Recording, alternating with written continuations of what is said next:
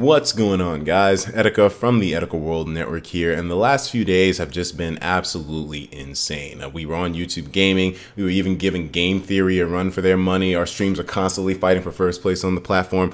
Really fun stuff, but the DLC characters came through. We're all enjoying them. Kamui is definitely going to be one of my most used characters. Will she be used over Robin? Can't really say that for a fact, but I'm enjoying her right now. Anyways, guys, I want to thank all of the new viewers, subscribers that have joined on board. We gained over 3,000.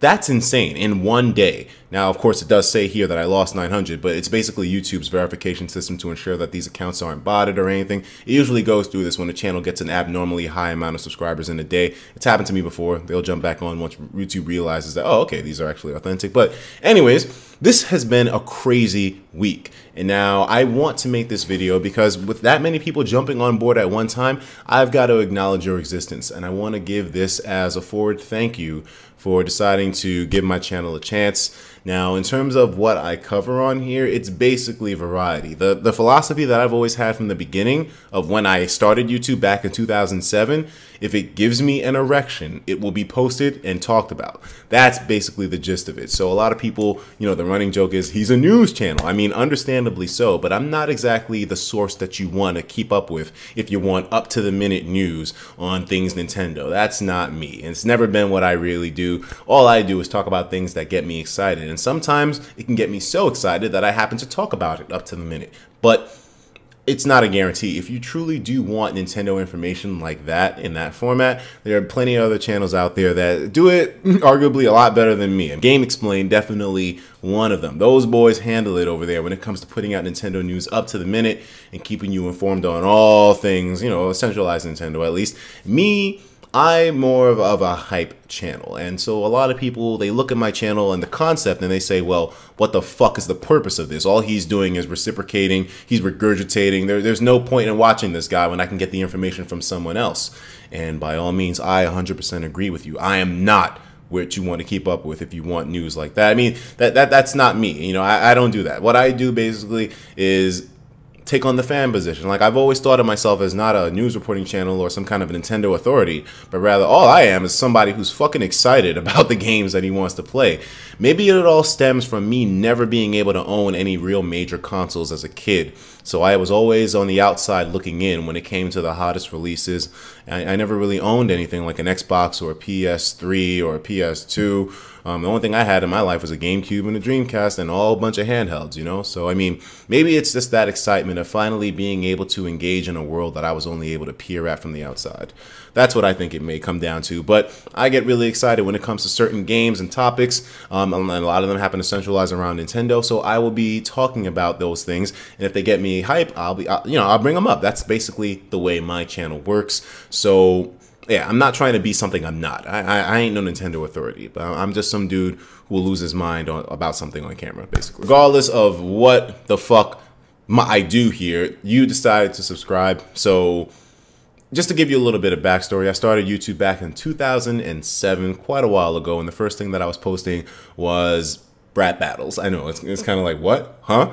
I mean, I was heavily into it back in the day. Freestyle rap battles, by the way. Not all that written shit. Flips off the dome, all that stuff. And I mean, it was stuff that I enjoyed back then, And I kind of had a love for the camera from early on because my friend Ben, he was the cameraman and I would always be hosting the battles or I'd be rapping in them.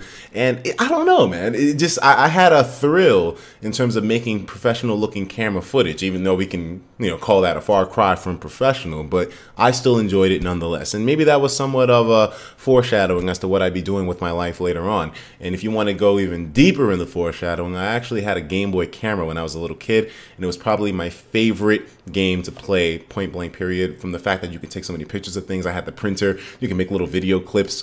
It was awesome. And my mom says, I always knew you'd be good with that camera ever since you were, yeah, of course she called it. This is basically now where things kind of take a weird turn because I go from rap battles to Pokemon.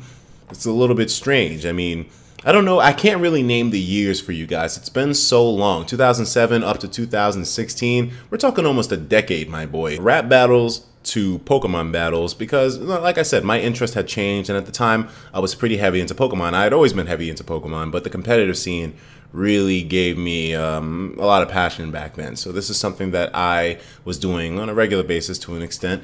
And, you know, I was, even though I had these main things that I dabbled in, there were all a bunch of subcategories that I would always do. You know, like, sure, I was doing Pokemon, but I was also doing current events and news stories. And this is something else that I like talking about as well, too. Just my opinion on certain hot things that happen in the community. Not necessarily up-to-date news, but just more of a, oh, this is what I think of the news, or this is what I feel people should think of the news. I mean, I don't know, you know, just edgy stuff like that, you know? Considering a whole lot of crazy stuff that happened in my life leading up to the year 2013, it's the beginning of 2013 where I started doing YouTube as somewhat of a professional career, even though I was really small back then, so you can't really call it professional. And even what I do now, you can't really call it professional. 2013, the beginning, is where I realized, okay, you know what?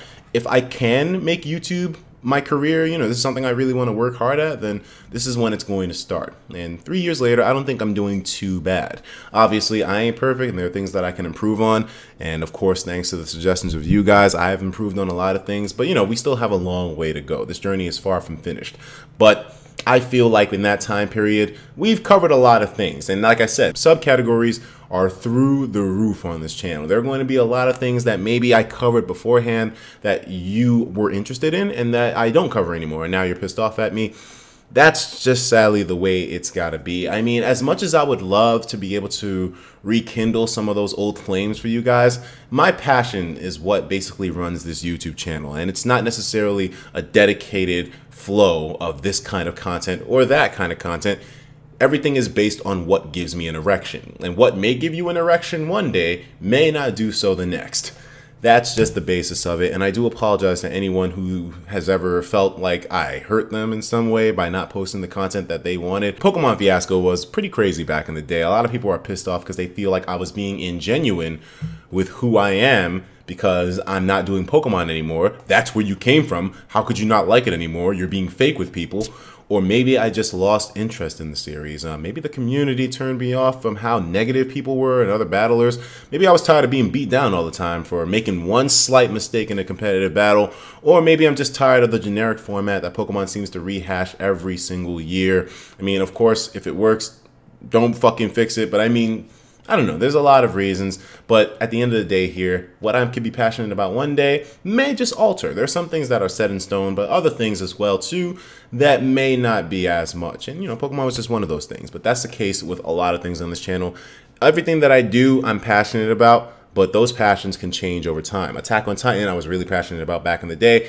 Eventually, it tapered off. But now that the hype is kind of picking up back again for Season 2, it may just return back to the channel in the same way that it was before, but no guarantees. Everything is based upon what I feel excited about. Hopefully that gives you guys more of a perspective in terms of what I do, who I am, and why the fuck I'm here, and hopefully why the fuck you're here.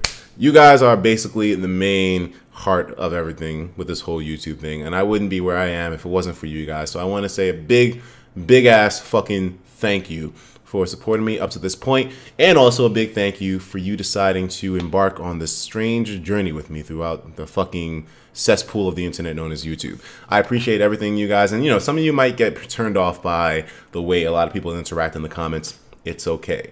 No one truly means you any harm here. Things just tend to get a little bit strange. And I mean, everyone's like, oh, do you know of your status as a meme haven? Of course I do. I mean, to be honest, I find it fucking hilarious, which is why it's probably continued up to this point and in such a robust manner. But this is the way things are done over here. I apologize if it's strange. You don't have to go to the comments section. You can just watch the videos and enjoy yourself, because the comments go to a whole nother level. But still, I love interacting with them. So you might just have a chance to talk to me after I post a video, because usually I'm always like shooting people messages down there. So that's the way it is. Anyways, if you want to do me a favor, you could introduce yourself in the comments as well too. You know, I put myself out there, and you don't have to do the same, but if you do so, I'll be really appreciated. I would love to know how you found me, where you came from, what you're interested in my channel, things you're looking forward to that you want me to cover per se in the future, and other things like that. I mean, interacting with you dudes is probably the highlight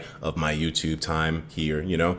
I mean, I guess you can tell from some of my older videos, I kind of talk in the comments a lot, but you know, this is just something that I enjoy. So if you have anything to say, you have any questions, or you just want to talk or say what up, let me know in the comments. I'll be responding all day. So I'll see you dudes down there, and I'll talk to you in the next one. And thank you for deciding to support my YouTube channel. And hopefully this is the beginning of a good relationship with me and a lot of you newer guys. Older guys, please be easy on them. You know, I mean, they have to be eased in, my boy. Don't just hit them with the memes 100%, okay? I'll talk to you guys later on. Take care of yourselves. And, of course, as usual, please have yourself a damn good one.